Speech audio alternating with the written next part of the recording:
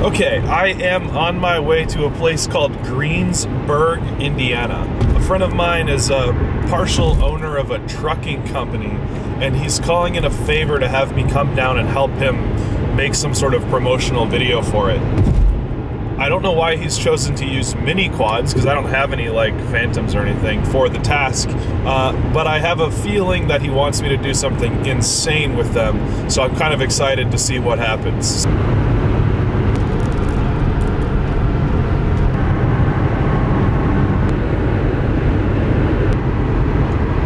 Alright, looks like we're here, so let's see what this is all about. Well, I knew that. I said you were going back over the interstate, right? Down here at this exit.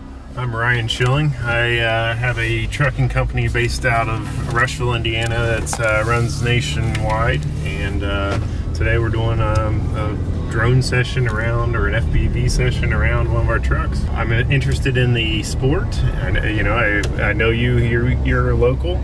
You know, we'd like to do some unique things with our social media ourselves. We have chose a location that is remote. It's a new road built that isn't used much. We have spotters in multiple vehicles, and we have a small segment that we've set aside right now that will keep it the location safe. So the goal is to fly through this gap here under the trailer, moving at full speed. But what's this trailer weigh about? About 7,500 to 7,800 pounds probably. So 4 tons worth of trailer, that most of which's weight is on those tires behind where I will be flying. So if I miss this, there's a strong likelihood of a drone becoming roadkill. So like a smart, responsible adult, we're gonna go ahead and record it with the GoPro so that we can see the carnage as it happens. GoPro mounted under the trailer of a semi. Say goodbye. I'm gonna lose a drone today. All right. So this is the single stupidest thing I've ever done with the drone, I think.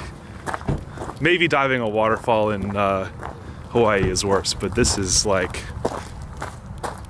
What? Yep, let's get to it here. No, but you hit record.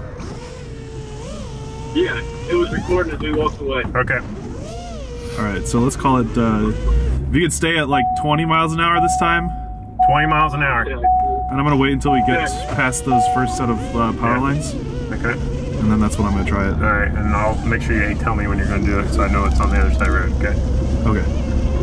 I'm still not hooked up with the GoPro yet, so I don't know what's going on. Alright, we'll be okay either way. Why is this recording? Yeah, it was flashing red as we walked away, I saw that.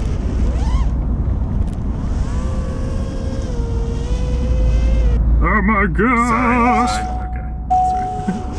That scared me. I don't have the same view as you guys. You tell me how this feels.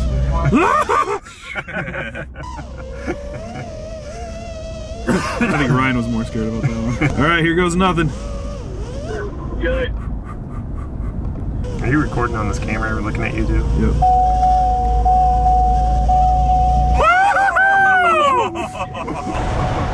Oh yeah! Alright, we're going again.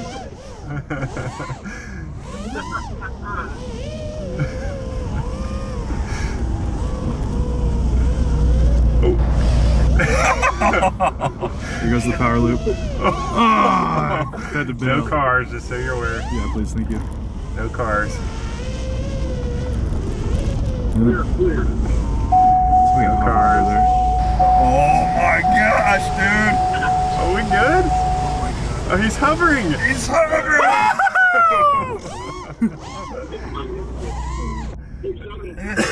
Shit out of me. That was insane!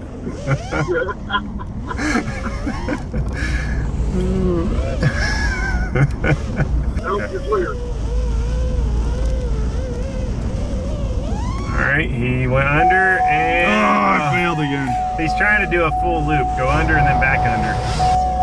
No kidding? Yeah. That's awesome. And he's under and... Oh, yes! Alright, I'm landing it. Pull that SD card out. We're done for the day, boys. Power loop moving semi. That's badass. Oh my gosh.